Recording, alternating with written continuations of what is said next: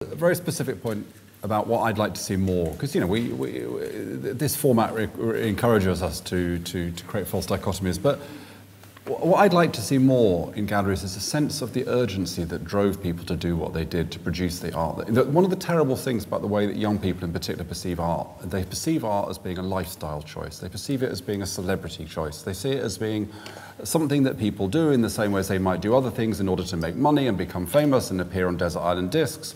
And what is lost in that is the sense that art is about a sense of urgency, a sense of a need to do something, a need to connect, a need to get an urgent, burning need, which people would give up anything to do to try to connect with people.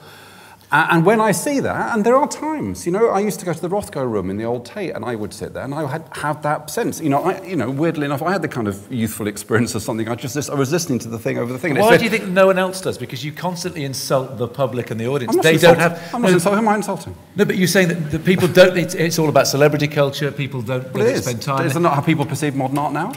Do people not perceive that? Do people not think that modern artist is about kind of lifestyle and celebrity? Oh, jolly good.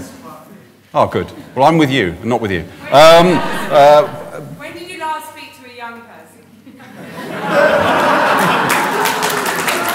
Well, you know, I kind of live with a couple of them, and I spend a lot of time talking to them, and, you know... I am one, I think you're wrong. Well, you're not that young, I'm afraid.